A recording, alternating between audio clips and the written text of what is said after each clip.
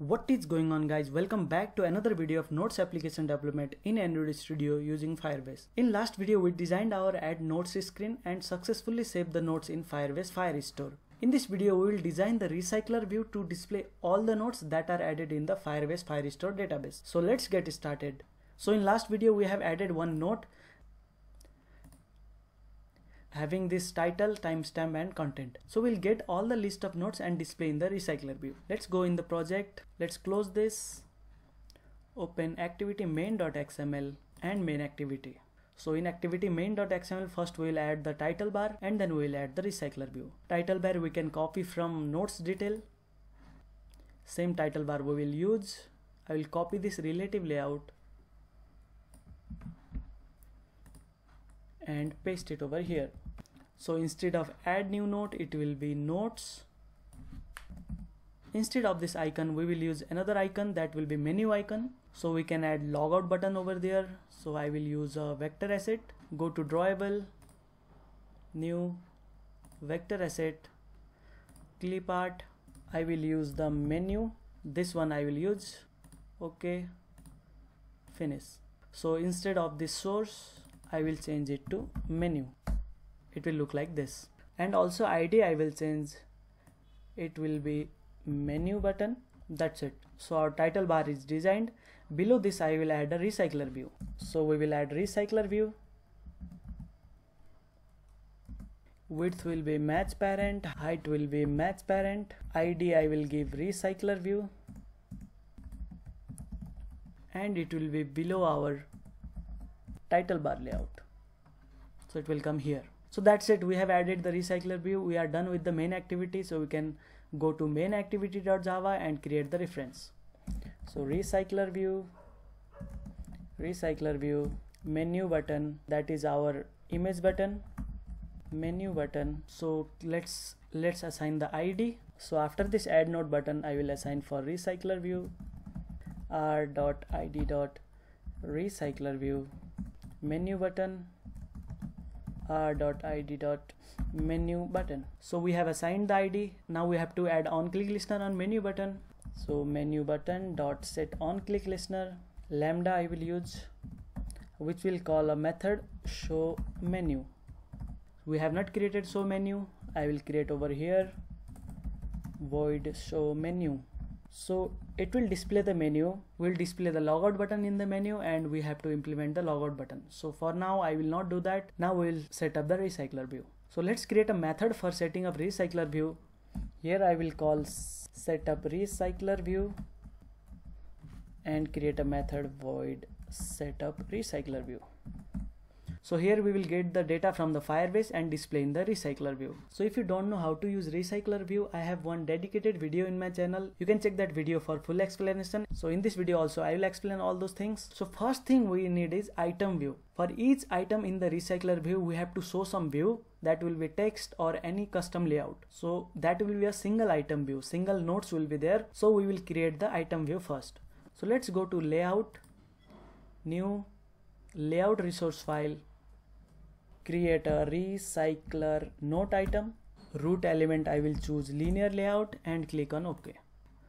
So click on split. Here we will design a single item view where single note will be displayed. So what we will do is height we don't need full of the parent, so height we will wrap content. Whatever the note height will be displayed, so it will be custom height. Inside this linear layout we will add text view. So first text view will be for title. So width will be match parent, height will be wrap content. Text will be like note title. This will be the note title. Text color let's say black.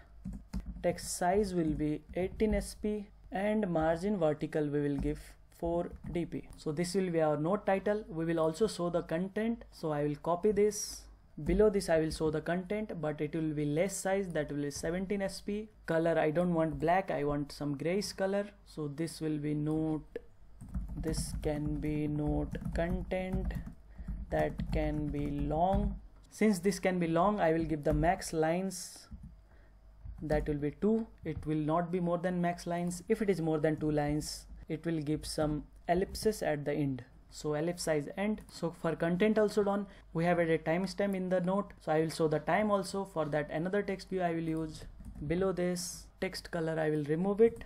Size will be 12 sp. I want to show it on right, so gravity will be right. So this is our layout. We should give ID for each text view. So first text view will be note title text view. I'll copy this. Note content text view here. Note timestamp text view. So we have designed our recycler with single item. It will come in main activity. It can be multiple numbers also. Let's close this. Now after creating the view, we have to create the adapter. So for recycler view, we need one view and one adapter. So let's create an adapter class. New. We will give it note adapter. In this class, we need one more class that will be note view holder. We need a note view holder which will hold the view for this recycler note item. So it will be inherited from RecyclerView.viewHolder. View holder. So here we have to create a constructor, create constructor, and here we can assign the IDs. So we have three text view. One is title text view, content text view, and timestamp text view. So we have to assign the ID like we do on onCreate method. So title text view equals to item view dot find view ID r dot id dot note title text view. Same for content and timestamp.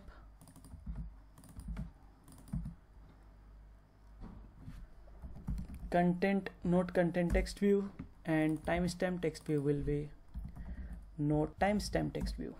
So our note view holder is ready. We can put this down. So to use Firebase data as a recycler view, we need this note adapter to be inherited from FireStore recycler adapter. So we need FireStore recycler adapter, that is Firebase UI component. So we have to add the dependency for that. So let's go to Google. So in Google search for Firebase UI dependency. Click on this link and you can copy the dependency from here. So we need for FireStore, I will copy this. I'll provide it in description also, you can copy from there. Go to our project, Gradle, build.gradle from app module and paste over here. Now click on sync now. It will add the dependency. So once our dependency added, we can close this. Now we have to inherit that class. So extends FireStore recycler adapter, as you can see class over here. Inside this we need to provide two things, that one is note and another is note view holder. So first is note, another is note view holder. So it will take this. Now there is some error because we have to implement some method. Click on implement method. It will implement two methods. Click on OK. Also it is showing to create a constructor. You can click on it, create constructor. Remove the comments for now. We have this constructor. In constructor we are taking option. Also we will take context so that we can perform on click also. So I will receive context from here and assign this context. This dot context equals to context. So from wherever we are calling this, we will provide context. So now comes part on create view holder. In on create view holder we have to pass the view that we have just created, that is recycler note item. So for that I will create a view layout inflator dot from, that will be from view group, that is parent dot get context, and we will inflate. Layout name is r dot layout dot recycler note item, and we will pass view group also, and one attached to root, that will be false. So we have created a view from this recycler note item and we will return this as a note view holder. So it will create the object of this and return the view. So in this way it will create the view holder. Now on bind view holder, if we have data, that is note, we have note, that is each individual note. In that we have title, content and timestamp. According to that we will set it to title text view, content text view, timestamp text view. So I'll name this as note, and here I will do is holder dot title text view dot set text. It will be note dot title.